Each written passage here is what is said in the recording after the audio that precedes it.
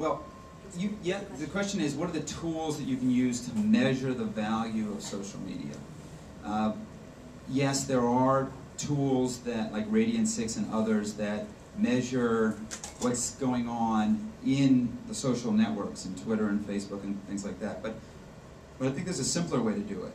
If you have your own domain, you know, fredwilson.com. I actually don't own fredwilson.com, but if you're an author and you have that domain, you could use Google Analytics or some other free analytics software and measure the number of people who are visiting that every day, the number of people who are visiting it every month.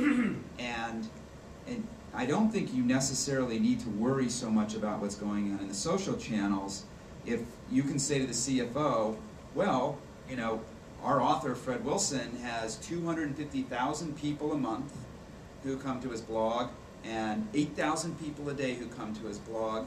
And when he puts a link on his blog out to XYZ, you know, 3,000 people in the span of 24 hours went there. I think that tells the numbers people what they need to know, which is the power, the size and the power of the audience. And that's why I think it's so important to own your own domain and to control that and have analytics there. You know, I think that's a great reason to use Tumblr, for example. You know, you go to GoDaddy and you buy fredwilson.com, and then you go to Tumblr, and 2 minutes later you got a Tumblr that's operating on fredwilson.com. And so it's an easy way to own your online brand, put the analytics there, and drive the audience there, and then measure it, and then when you want to sell something or promote something, a book tour or whatever, you know you've got that captive audience that can, you know, deliver for you. I wonder, in this world of liquid content, have you given any thought to the future of the bookstore and the library? Well, we had the question about the library. Wasn't good. What? Yeah, Well, wasn't that's good. your use. I'm thinking generally now. Right. Somebody looking at the environment. So the question is, in the world of liquid content, what's the role of the bookstore and the library?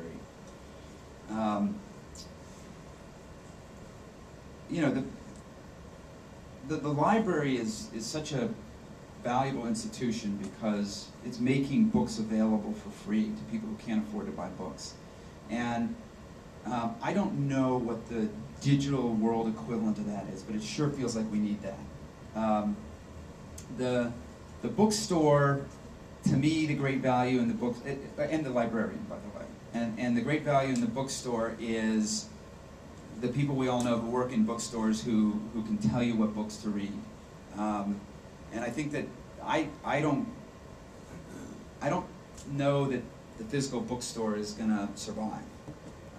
But I sure hope that the role of the library in our society survives in some way to make books available to people who can't afford to buy them.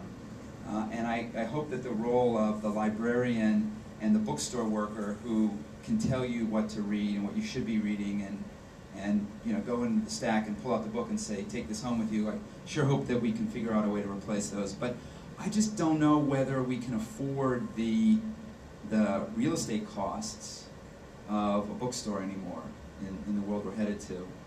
The library is a little different because they're owned by public institutions. Even then, you know, I do wonder whether they will survive. So Amazon tried to set a cap at like $10 per book on the bookstore. What are your thoughts on pricing around digital goods in the form of a cap? I think things should be priced at, you know, what the market would bear. I think we have actually a very rudimentary pricing system today for digital goods, largely based on the legacy of the analog world. The book was $25, so book's $25. I know that's not, and I know that's not how ebooks are priced, but you know, there was this company, is this company in the music business called Amy Street. When they first launched, their model was the price of music is going to be based on how in demand it is on this day, and the price would change as you know, the band was first coming out. You could buy the song for a penny. band became very popular. Maybe the song was $5, and then slowly would decay. I thought that was an interesting model. It didn't really work, but it seems to me that if something is in huge demand, then and you could get $25 for an ebook, you should get $25 for an ebook. If the market thinks it's worth $2, then that's what it should be worth. And we don't have the market mechanisms in place today to do that. But I think long term, that's where we will go. And that's why I think, back to your question about who's going to end up in charge at the end of the day. I think it's the content creators and the content owners who are going to extract most of the value at the end of the day, because I think we will see these mechanisms evolve. How much longer do we have? Maybe one or two more questions. Okay, a couple more questions. What's your view on how content might be curated for kids so that they have a wholesome experience and they're not exposed to using polygraph of bad things like that? Well, get an iPad. I don't know, that was a little bit of an inside joke. I don't know if everybody got it, but Steve Jobs has sort of gone on record that he's going to single-handedly erase pornography from the world. It's a real issue. My kids have grown up on the internet, and I'm sure they've seen a whole bunch of stuff that they shouldn't have seen, and that I certainly didn't see when I was their age. I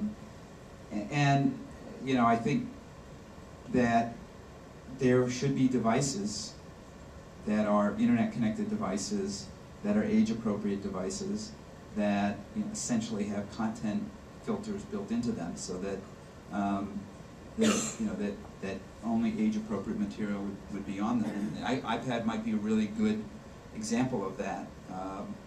Form factor is right for kids, and it is kind of a proprietary system. So I think that we need stuff like that. There comes a time, when you go from being a kid to being a teenager and then a young adult. At some point, they're gonna get exposed to stuff one way or another. But when they're 5, 6, 7, 8 years old, I think it's a really important issue.